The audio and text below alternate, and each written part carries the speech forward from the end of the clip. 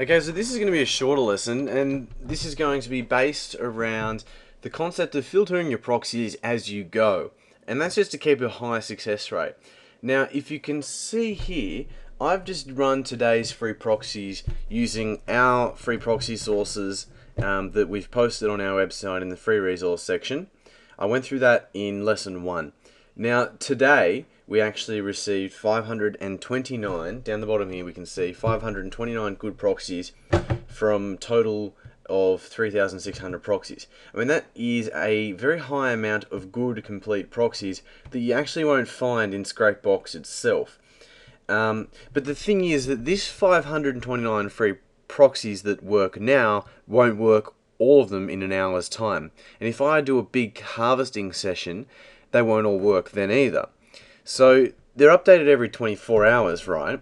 But all these proxies won't be good for the entire 24 hours. Some might last longer, or some actually will last longer, but not all of them are going to stay in good form for the whole entire time.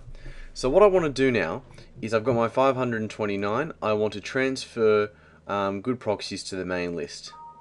I'll do that now, and then I'll close this.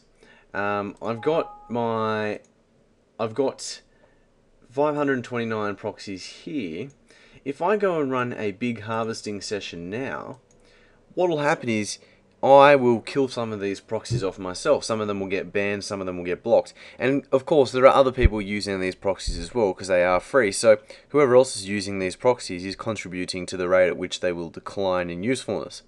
Now, it's okay because they're updated every 24 hours, but in essence, if I run a big harvesting session and I'm trying to use dead proxies to post on in my commenting, which would be step 4, I'm going to have a lower success rate. So what I want to do is, after I have effectively done a big harvesting session, is go back to manage proxies. Now, I've only got 500 proxies in this list now, or 529, so this will be quite quick.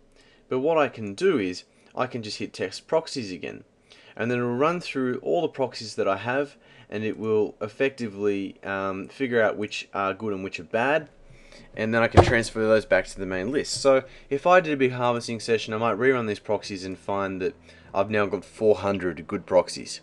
But what I've effectively done is I've cancelled out that 100 proxies that's going to hold me back and prevent me having a good success rate. And that's ideally what you want to do when working with free proxies. You want to constantly harvest brand new and good proxies and get rid of the old bad ones. Now, if you can find some more free resources out there for proxies, please run them by us. We'd love to put them up on the website and share them with the community. And, you know, I mean, it's better to have a bigger range of resources with which we can all use. But paid proxies, of course, aren't going to drop dead on you because you're the only one using them. So you don't necessarily need to do this with paid proxies. But it's a good idea to do this with free proxies.